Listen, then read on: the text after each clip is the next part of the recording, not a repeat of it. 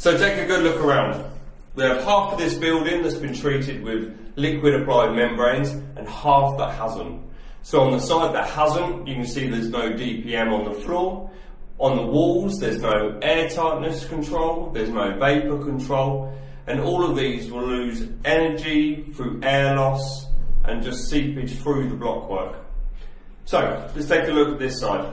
We start on the floor. We have a liquid DPM, this is waterproof blue, coming right up to the liquid DPM line that we would go to.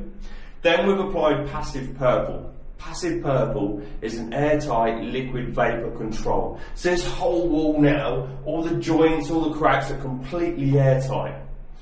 Then we've applied SuperGrip. So SuperGrip is there to give a key adhesion so we can plaster, dot and dab, and just do the after trades on, knowing that we've got a solid substrate and anything that we put on top of it has got a nice key adhesion to it for the follow-on trades.